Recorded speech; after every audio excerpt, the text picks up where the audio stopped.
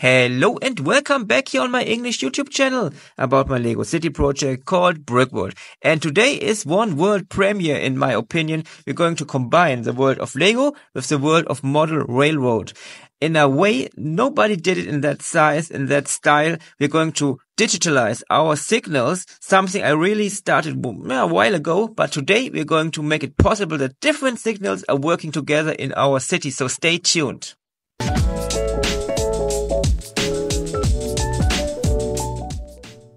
What you see here, you might remember it. It's my first prototype. I did it a while ago. It's not very nice. It's just a prototype, but you can see on the right side, I'm using a decoder for the Z21 for Roku Fleischmann. That's a very famous company for model railroad technology. And I'm going to adapt that technology to Lego. That was my prototype, but that's nothing I want to implement in my city. So I'm going to do the next version. That's just some testing. You can see here the app for the Z21, and I'm just testing if the stuff it is self working. So you can see I can change some stuff here on the app, but only one light is here. That's just testing for the first version of that release candidate, if you want to call it like that.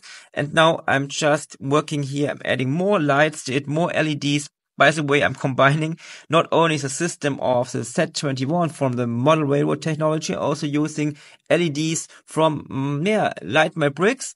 And it's a very nice combination. As you can see here, I'm using a new kind of cable. It's a cable consisting of 6 different cables, and then everything goes here into my signal. At the moment, you can see it's really better than my first prototype. It's just one big cable going out here. We have these different colors. It's very nice for me because I can see on the other side where everything should be plugged in the decoder. And now you can see that we can just change the signals by just tipping here on the app. We can do some different signals. We have, for example, that one. That means slowly driving. Here in Germany, that means driving normal speed, and that's full stop in 2 red lights. And it's working. It's very, very good. By the way, you can see here, these are the cables on the other side. You can see the different colors.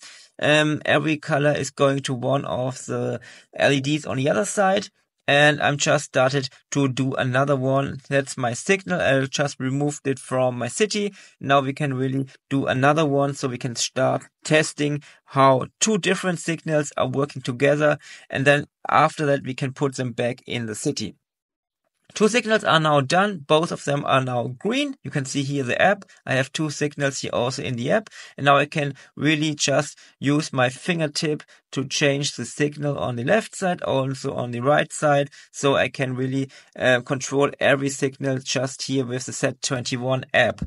But that's not the main goal of today's work. Now I can just work here just testing one by one, but I really want to get both of the signals interact with each other. So that means we have to do that in the app, so we can add the different tracks in the city, and then we can say if the switch is going on the left side or on the right side, we can switch the different signals. It's very, very important in my opinion, because the very big main goal in my city is to make it so realistic as possible.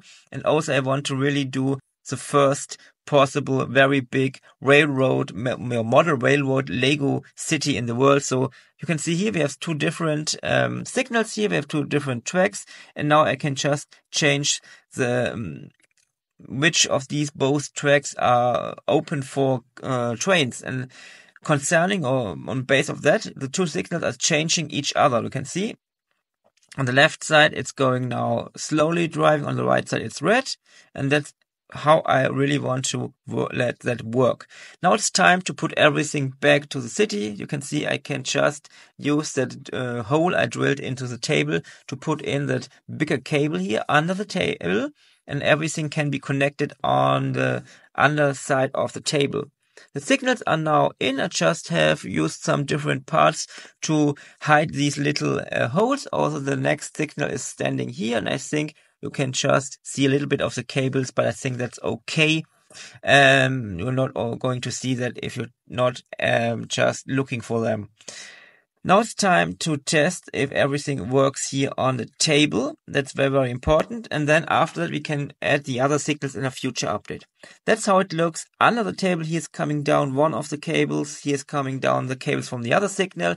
Here's the Z21. It's just lying here on that wooden table here. That's not the final position. It's just for testing right now. Just want to show you that is still everything is in development, but we can now test it on the top here. We have our two signals here on the right side. One is now red, the left one says driving slowly, and here's once again the app of the Z21, and now we can change here the signals just by tipping on the app, and yeah, it's working very, very good. It's working well. It's just how I wanted to have that. But these are only two signals, so in the future I just need to add the other 6 signals here from that side of the train station. And then we need to implement everything into the app.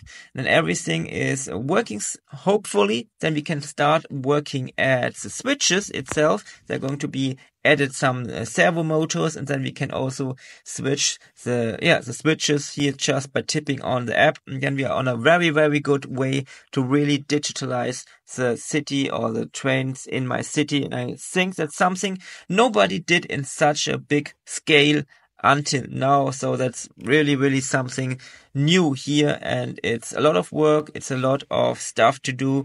But I think we did a good step forward in today's update. So as I said, in one of the next updates, we're going to implement this technology I showed you today to the other 6 signals here on the left side. And then let's see how everything works. And then once again, we're going to work at the switch itself. And then we are on a very good way to really digitalize everything. After that, we really need digitalize the trains itself. That's going to be one very important and very interesting stuff, and with a lot of work. But I think it's a very nice idea. And after that, we can maybe let the trains drive really just by using the app, and that's something nobody did before in that way. So hopefully everything goes well. Until next time, and bye.